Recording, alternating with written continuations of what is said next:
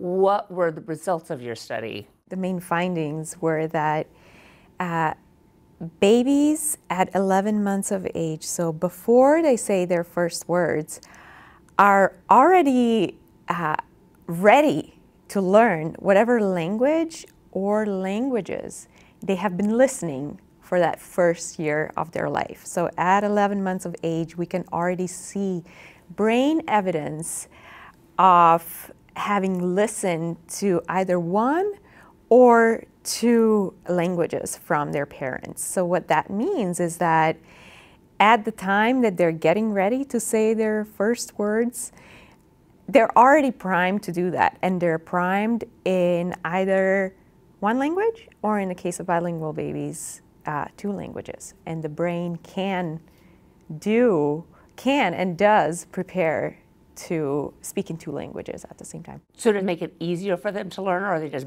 better at speaking both languages? The study looked at the differences in the brain processing of language sounds between monolinguals and bilinguals. So what we found was that those babies who listen to one language are ready to speak in one language. Their brains are primed or sensitive to the sounds in that one language that they've been listening to, and not to the sounds of a language, an unfamiliar language to which they haven't been exposed. By contrast, those babies who have been listening to two languages, their brains are primed and ready and sensitive to the sounds, the differences between sounds in two languages at the same time. And there's also evidence that there is no delay in terms of how ready the brain is to listen to differences between sounds in two different languages versus one language.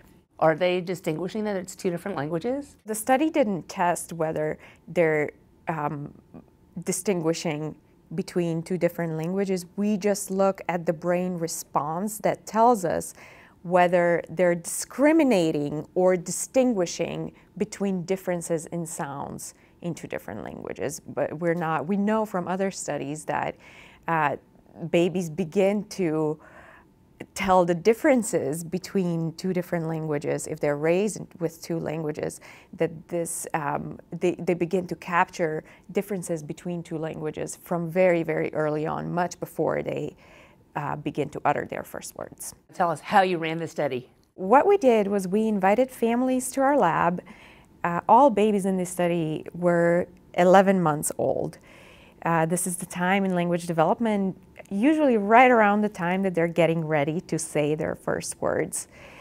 So they were 11 months of age, and half of them were from monolingual families where both parents spoke English at home, were native English speakers. The other half were from bilingual families where one parent spoke Spanish and the other parent spoke English. And we looked for families whose babies received about an equal amount of Spanish and English.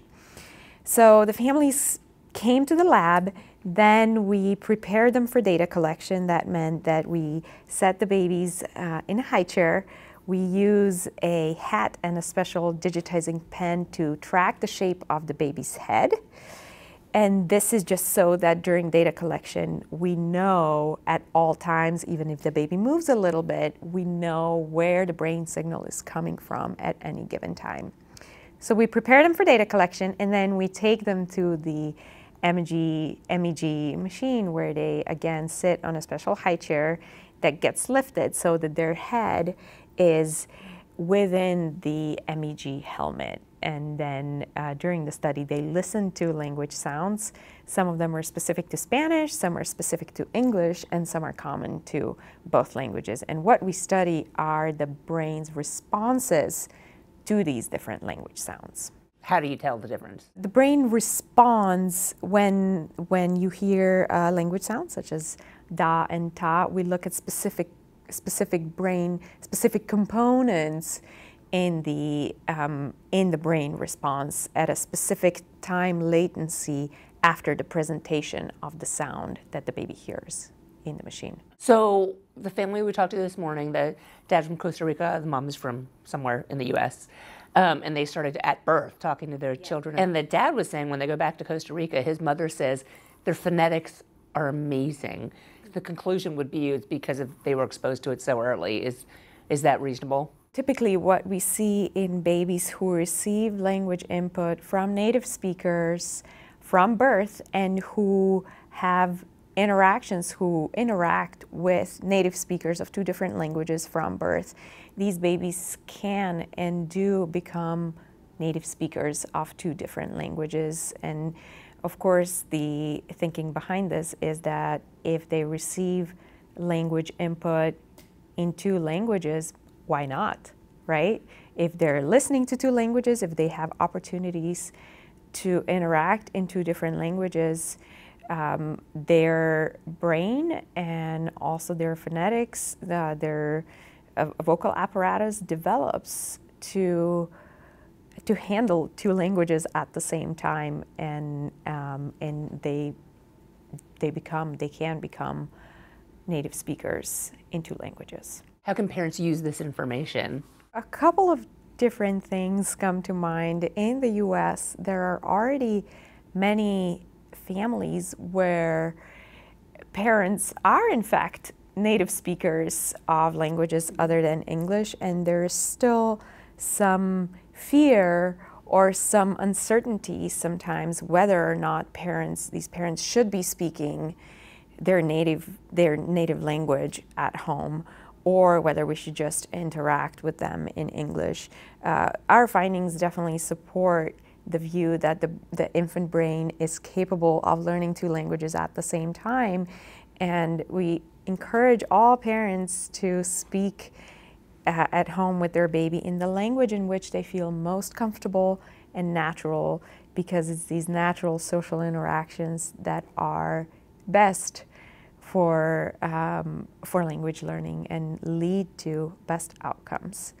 The other implication is that we truly believe that every baby should have an opportunity to learn two languages during this critical time window in brain development when the brain is primed for learning. So we really believe that if we give babies an opportunity to experience a second language during infancy and early childhood, they will be able and should be able to develop native-like fluency. So, of course, this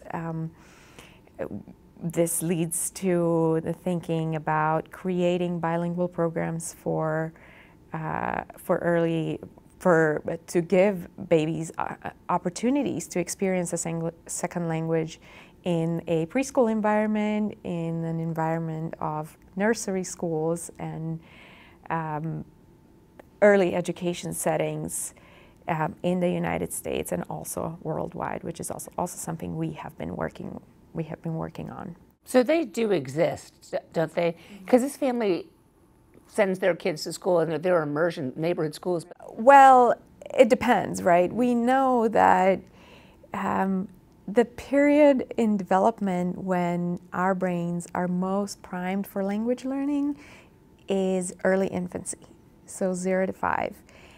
And there are the opportunities for exposure to a foreign language for ages 0 to 5 are fairly limited. And if they do exist, they tend to be, one, very expensive and not affordable to everybody. And two, they're not always high quality. So one thing that's really important to know that is also shown by the research in our lab is that yes, babies are primed for language learning and they're great language learners, but what they're hearing really, really matters. So it's not the case that any kind of language and any amount of language exposure will work. They need to hear lots of language and they need to hear high quality language, and they need to have opportunities to interact and actively engage in that language that they're trying to learn. So when you put all of this together, what that means is that opportunities for second language learning have to be of the right kind. Not any kind of exposure to a foreign language will work. The timing is important, but the quality is probably even more important. You studied English and Spanish, but for the babies, just the two parallel, just two different languages. When you design studies such as magnetoencephalography, these are very well-controlled experiments where we take specific language contrasts and study the difference between da and ta in this case, but of course the implications go to other languages as well. Where will you go now with the study? We have been, since the publication of this study, we have moved to more applied studies. So we have designed a research-based method and curriculum for teaching babies a second language within early education centers, and we have tested that curriculum in early infant education centers in Madrid, Spain. And so we're trying very much to expand and to apply what we learn from brain science to formal and informal learning contexts in the United States and worldwide.